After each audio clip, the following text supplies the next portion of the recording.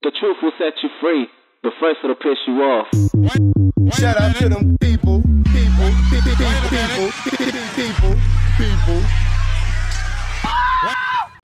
What's poppin' YouTube? Welcome back to my channel. It's your girl DOPEaxxPANA, and today I'm going to show you guys how I created this wig from start to finish using 3 bundles and 1 closure from Longqi hair. This is their Malaysian body wave, and I'm using the inches 16, 18, and 20. And I absolutely love this hair, guys. It was super soft, didn't have any type of scent to it. I did get a little bit of initial shedding from the bundles and the closure, but it's still really full from the top all the way to the ends at the bottom, and I'm just showing you guys the weft here. So the first thing I did was bleach my closure, and this is the original closure that was sent to me without it being bleached. So you guys can already see that the lace is kind of brown. The texture of it is super beautiful. It matched the hair perfectly, and this is after I bleached it. I just wanted to make the part look a little bit more natural, and I do have a video on my channel that already shows how I bleach my closures, so I'll link that in the description section for you guys to check out. But look how much more natural that part looks. And y'all, I'm sorry that I'm so ashy, but like as I'm doing hair, like I wash my hands a lot, so that's why I'm always fucking ashy in all my videos. It's so irritating. Here I am using just a spandex wig cap, and this is how I'm going to be making my wig, or this is what I'm going to be making it on. And this one was one size fits all, which I'll never buy again because it's big. Okay, so next I'm going to take some T-pins, and I'm going to pin my closure down on my spandex cap all the way at the edge. So you just want that excess lace to be hanging over, and I'm going to be pinning it down really tight and snug because when you're sewing down your closure, you just want to make sure that it doesn't have any wrinkles in it. So when I'm sewing it in, I'm taking the needle underneath the cap and through the closure, and I am like pulling the needle through the loop just to make it hold a little bit more tight. And as you're sewing it down, same thing, you just want to make sure that your closure is laying flat. And so you can see that I'm taking the pin and like moving them around and pinning them where I need them to be. When I start sewing down my closure, I do one side and then I switch over to the other side. And then I'll do the back after I have done both sides, and that's just the easiest way for me to help make sure that my closure lays flat. Like, I don't like to sew from one side all the way around to the other side, so I just do this to just make sure like there's enough tension and it's going to be laying flat.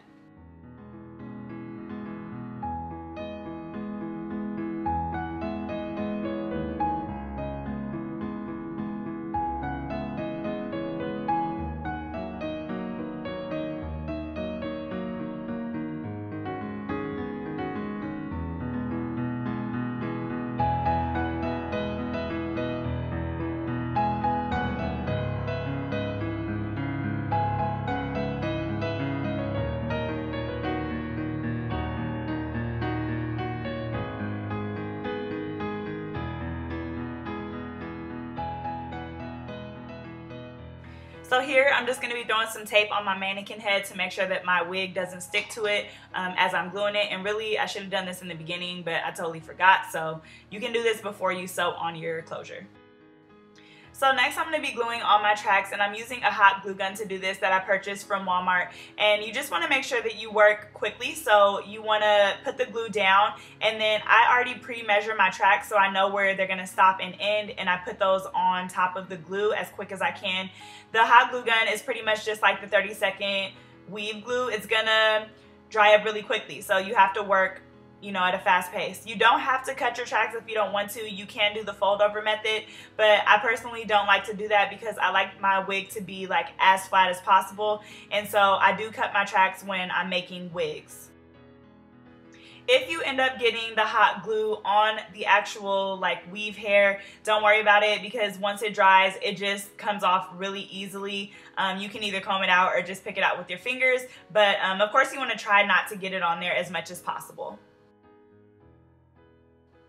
As you're laying your tracks on, you want to try to keep them close together so that you don't have super huge gaps because that will show when you put on your wig. So just try to make sure that you keep your tracks as close as possible. I was able to fit pretty much all 3 bundles in here. I had one little piece that was maybe like 3 or 4 inches left, and I'll show you guys that at the end of me gluing these pieces on.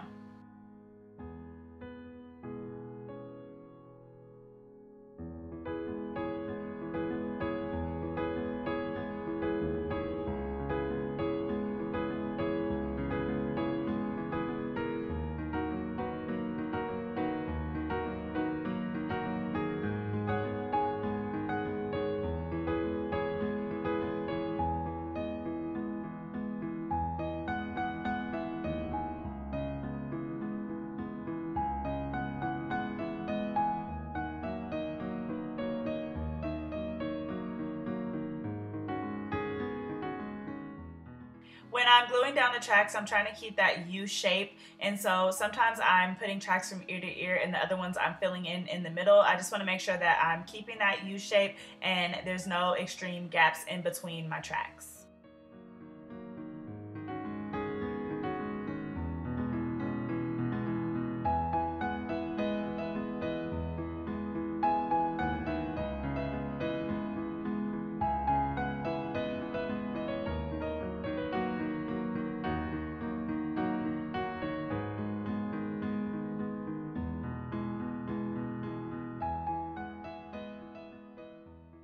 Once I get to the last piece that I'm going to be gluing on at the top, I make sure I put that as close to the closure as possible, and I do this last piece in sections.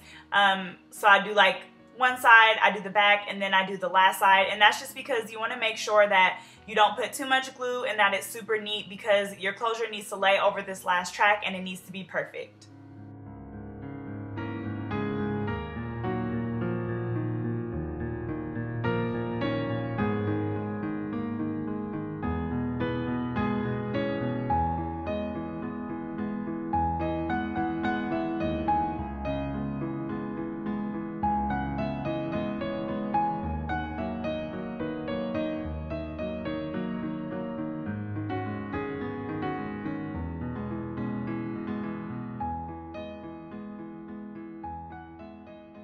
So I glued down my last piece, and I'm just showing you guys that I have about 3 to 4 inches left from that third bundle. And now I'm gonna flip my wig inside out, and I'm gonna be cutting out that excess wig cap that is where my closure is, because I want my closure to show, obviously. So we need to cut that excess part out, and you do want to be careful that you don't cut the actual lace and you don't cut you don't cut the stitches out. So just really take your time with that.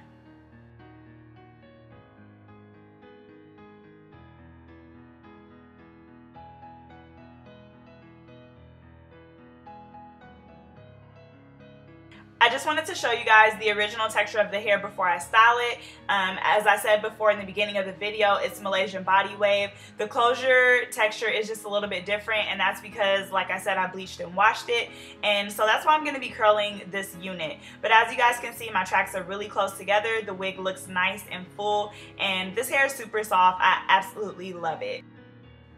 So here I'm just taking my wand and adding some curls to it. I have to style it. I'm not going to separate the curls until the wig is actually on my head, and that's just like how I like to do it personally. But I'm just curling it, and then I'm just spraying it down with spritz to make sure it holds that curl. But guys, like, this hair curled beautifully. I had no issues with curling this at all, which is popping, because I always say this in every video that I do a weave hair, but I love curly hair. So I was super excited that this curled, and I'll show you guys the finished product. So guys, here's the finished product, and I absolutely love it. Like I said, I haven't separated the curls yet, so it will probably get just a little bit bigger than this, but I am in love with this wig, guys. And my only complaint about it would be that the wig cap that I used was super big, so I'm gonna have to finesse that. And I'll make sure that once I'm done with my installation video, I link that in the description section for you guys to check out. If you guys want to see how I put this on and slay the part and do all of that, I'm going to put it all on camera for you guys. And I hope you guys really enjoyed this video. Make sure you guys give it a thumbs up, like, comment, subscribe, and I'll catch you guys in my next video.